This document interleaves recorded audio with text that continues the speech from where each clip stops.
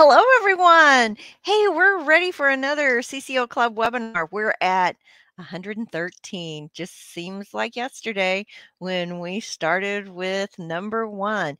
If you are not already a member of our CCO Club, it's real easy to join. It's cco.us/club. It's where we answer members' questions and kind of unpack the details going behind the scenes. You know what? We have a fun one tonight. We're going to talk about cardiology procedures and what you need to know. And we're actually not going to look at any codes tonight. We're going to talk about the information and what knowledge you need to be able to code an abstract at the highest specificity. So we're going to talk about a little bit about the disease process because procedures that are done for cardiology are based on the anatomy and the disease process. And we need to know the information at the highest specificity. I'm also going to give you some highlights about the procedures and things you need to know within each procedure to highlight it. Now, we've done presentations in the past. You'll find them in the club, and you'll find also on our YouTube channel more specific in some of these areas. And so pacemakers, for example, pretty in depth. I could do a whole lecture on just coding pacemakers alone. But the important thing to know is what do we need to know to be able to code for those procedures? Let's first look at why it's important to have a robust knowledge of cardiology procedures. The first thing is straight from the CDC that heart disease is extremely common in the globally, but in the United States, it's still the leading cause of death. And it does not uh, care about ethnicity at all. Heart disease is heart disease. There are some diagnoses and diseases that can be more predominant in a particular ethnicity than another one, but heart disease across the board, it is it doesn't care. And also, I thought this statistic was pretty alarming that one person dies every 34 seconds in the US from cardiovascular disease. Now, that doesn't mean that they're having an MI or a heart attack every 34 seconds. We're talking that is the cause of their death, a cardiovascular disease. And we're going to talk about several of those and the procedures that are done for specific cardiovascular disease. It also went in to say that even back in 2020, that almost 700,000 people in the US died of heart disease, and that's 1 in every 5 deaths. Again, heart disease. Heart disease costs a lot of money, and they estimated almost $230 billion each year, and they took that statistic from 2017 to 2018, and that is going to include the healthcare cost, the services for healthcare, the medications that are involved, and we're going to talk a little bit about those, and you're going to see that that plays a role in all of the treatments, as well as loss of productivity due to health. When you have heart disease, you're not able to work like a person that doesn't have heart disease. Now, you can still work. There's several things that different types of disease that you may even not even know you have until it becomes problematic for you.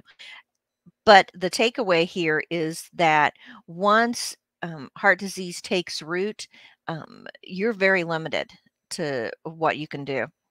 Again, this is all taken from the CDC website, and I have linked at our resource slide at the end where I got these statistics as well as the other information from for the slide deck for you, so you can go back and reference them. Well, if we talk about cardiology procedures, the first thing to know is that it's not all about the heart itself, right? So when you think about cardiology, that's usually the starting point. Everybody thinks about, oh, well, that's something wrong with the heart.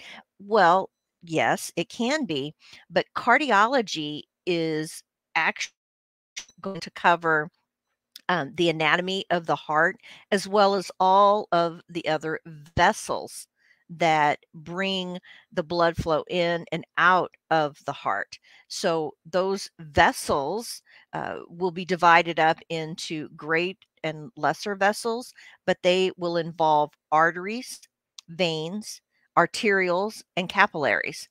And the disease process, the different cardiology and cardiovascular diseases will be based on where they're located in the anatomy, as well as the procedures will be focused on the location of the disease in the cardiovascular system. So I would encourage you to, first of all, you need to know the inside, literally the inside and outside of the heart. And a great way to do that is, again, if you have a textbook, usually has that. Any textbook will do that. That involves anatomy. Uh, but this great graphic, you can find these models online. Now, I'm not saying you need to go purchase one of those. They can be expensive, but I mean that they have them on the websites where you can literally take them apart online and get to know the anatomy. And some of them are very realistic. So take advantage of those resources out there. It'd be kind of fun to do that. There is even things like Quizlet and the ability places where you can make flashcards. Tap into nursing outlets and education for different health fields, and you'd be surprised the education you get that's free out there to help you learn anatomy as well as physiology. And of course, we've broken the heart apart several times and done videos on that. In fact, if there is a particular organ system that you'd like us to unpack for you, let me know. So, with the procedures, again, first, we need to know the anatomy of not just the heart itself, inside and out, but the vascular system and the arterial system as well. And then we need to know how the heart works. And it's important to know the heart has three major components to it. Or this is the way I like to when I'm teaching and talking about the heart, is to say you can't forget that the heart is a muscle. That is usually what everybody remembers. We know it's a muscle, but it also is electrical and chemical. The there is part of the heart runs on chemicals, and for example, calcium and magnesium. If those are not in balance in the body, then the heart can trip into arrhythmias and have other complications. And the heart is electrical. There's an SA in the VA node in the bundle of His, and it is. The information that comes down from the brain that literally sparks and keeps the heart pumping in a specific rhythm that runs the entire cardiovascular system. And then we can even go in to talk about the anatomy differences between the veins and the arteries. I've talked about those several times too. You may have picked it up on other videos. So just remember that if the heart is going to work properly, there's a muscle component, a chemical component, an electrical component. And all of the procedures that are done to the cardiovascular system are based on, are we treating the muscle? Are we treating a chemical imbalance? Or are we treating an electrical imbalance? Very important for you to remember that.